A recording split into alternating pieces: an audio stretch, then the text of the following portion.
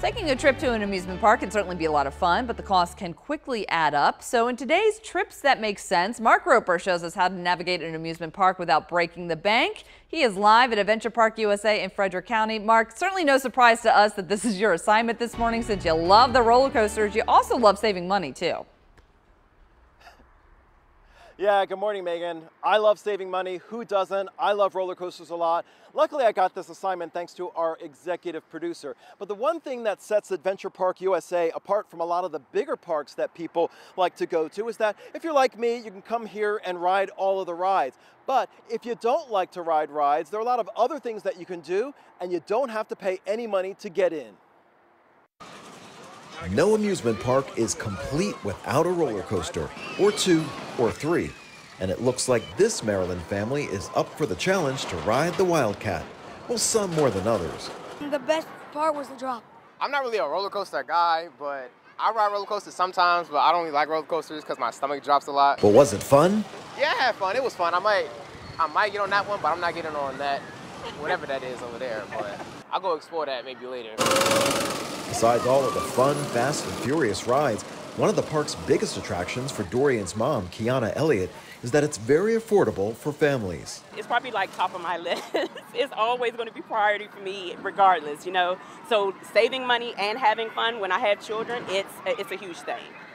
Adventure Park USA has a variety of rides, from mild to wild.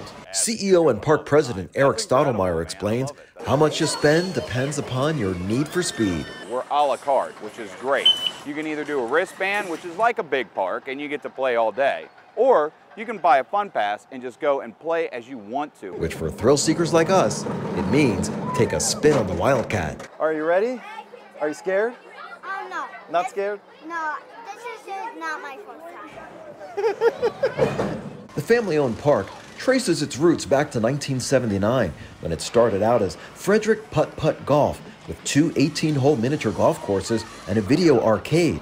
Eventually, the park moved to Monrovia and grew into Adventure Park USA, where you'll still find an arcade, although a much larger one at 22,500 square feet. We've added bowling. We've got an amazing multi-level laser tag facility with all new equipment. We've got our XD Theater, which is a motion theater. It's three-dimensional, and it is just an absolute riot to do. And skilled arcade players can rack up enough points to win a prize. Everything from high-end Apple products all the way down to the finger traps and everything in between. Step right up. Because if Frederick County Public Schools are closed, Adventure Park USA is open. Not just for summer, but the park is open year-round, both inside and out. We have people that come out and play miniature golf in the dead of winter. So golf course is always open.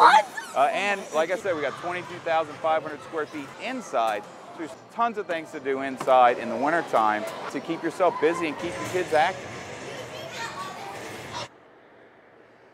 And besides the fact that you don't have to pay to get into Adventure Park USA, another thing that really sets it apart from a lot of the bigger parks is that the lines are a lot shorter here. Reporting live in Monrovia, Mark Roper, WMER2 News. All right, Mark, very good. And I know you are a roller coaster aficionado. So in your travels there at Adventure Park USA, what would you say was your favorite ride?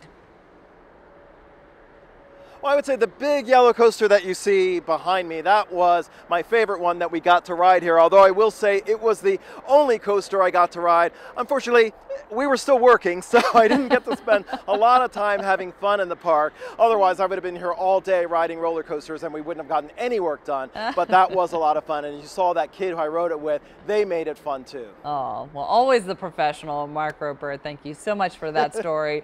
And if you have a great place that we could feature on Trips That Make Sense, please let us know. You can send us an email to storyideas@wmar.com.